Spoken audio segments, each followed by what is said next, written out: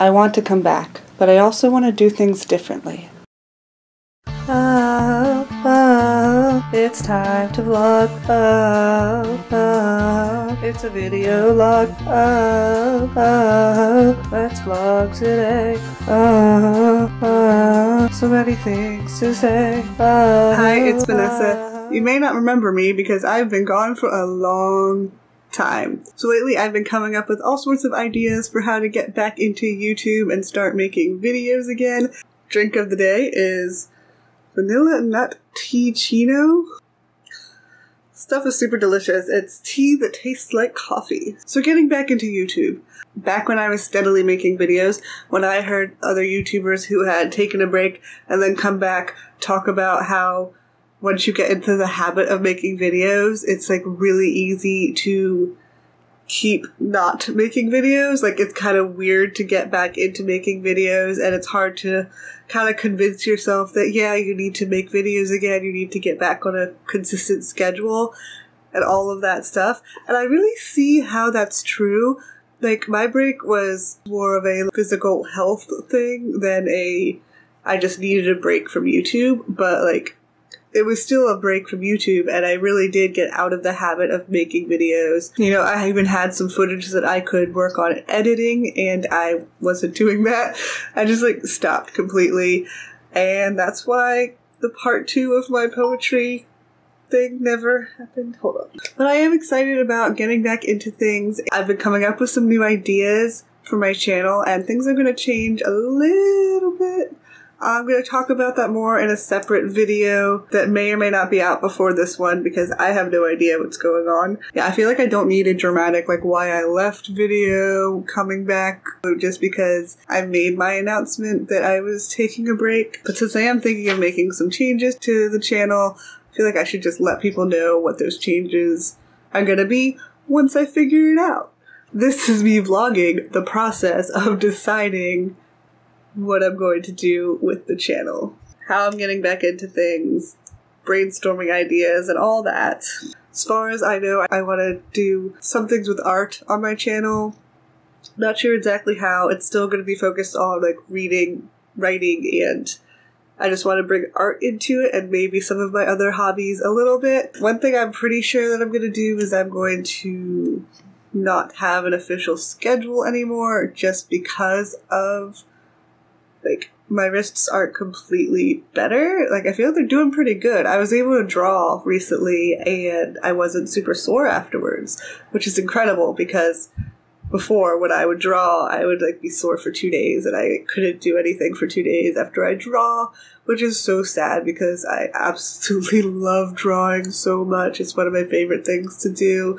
And I have an art project that I'm working on that involves drawing, and so that's why I want to do some more art videos. I'm not sure if I want to do, we just kind of brainstorming ideas. I'm not sure if I want to do, like, you know, they have art challenges. If you've ever watched any art videos, they have like the 3 marker challenge, the cheap tools challenge, and stuff like that. And I'm not sure if I want to do those sort of videos just yet because of the project I'm working on.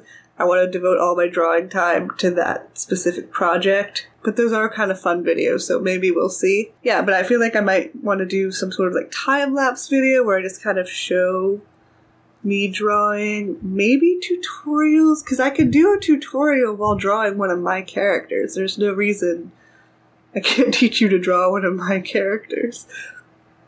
Unless I, for some reason, feel like drawing a popular character. And I also want to occasionally bring in some other things. Like I want to talk about maybe TV and movies that I'm watching, which you'll see at the end of this vlog. I'm doing something with that. And I'm really excited about this new, I guess, section of the vlog videos that I'm doing. I might film a video today, actually. We'll see if I have time. Michael's is having a sale, so I'm going to be going there later. Maybe I'll do a haul if I end up getting good stuff. Time will tell. Yeah, so I kind of need to dust my bookshelves. Maybe I'll show you how bad they look. They've been neglected because they haven't been my beautiful backdrop. So the things that happen when you stop filming, your bookshelves get dusty.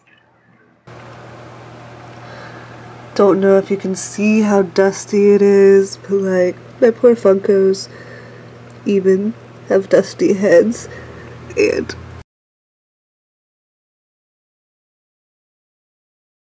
like, they don't look that bad from a distance, but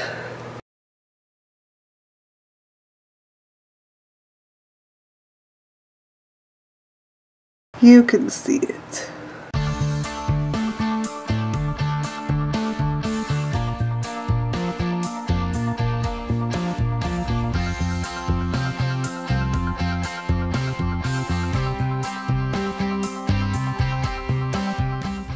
And now look how nice and pretty everything looks. Not sure if you can see a huge difference, but it does look better. See? No more dust. Exciting stuff. If you want to do something or get back into something, just start. Or start again. And maybe make a list.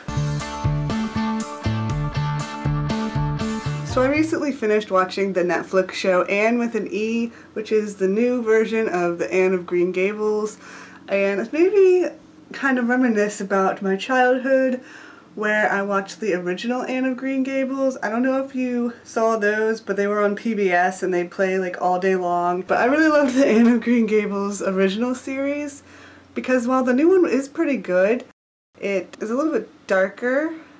Which is funny because, like, how can you make Anne of Green Gables dark? Somehow they did. But so I've been watching the old versions, got them out of the library. Yeah, they're super cute, and like Anne is just absolutely adorable, and they're so sweet and fun. I do actually really like the original one as well when I'm comparing them as I watch them, because the new one actually took its time a little bit more. Already in this one, I'm only on the second half of the first disc, like flipped over, and already she's like done with school and gonna go and be a teacher. And the other one, she's still 14 years old, and they introduced a new character who I don't remember if he was in the books, because I know I read most of the books. I don't know if I read all of them, but I read a lot of the books, and they were really good too. I loved them. But the new one was a bit darker, but I can kind of, and I feel like Anne's family was even poorer in the new one than in the current one. Like, the personalities of Marilla and Matthew are pretty much the same. Those are the people, brother and sister, who are taking care of her if you haven't watched the show. You know, the show has flashbacks to her traumatic time at the orphanage. I don't know, it's just like, it has a bit of a different tone to it. It's a bit grittier. Not super gritty, because it's still only rated PG, but they both have their good and bad parts. Anne's still an adorable character either way, and yeah, so I enjoyed them both, but it is fun rewatching this because this is the one that I kind of remember and grew up with. So that's one thing that I have been watching. But enough about me. If you had your own reality show, what would be your theme song? Let me know in the comments below. Talking to you in the comments always makes my day. Bye!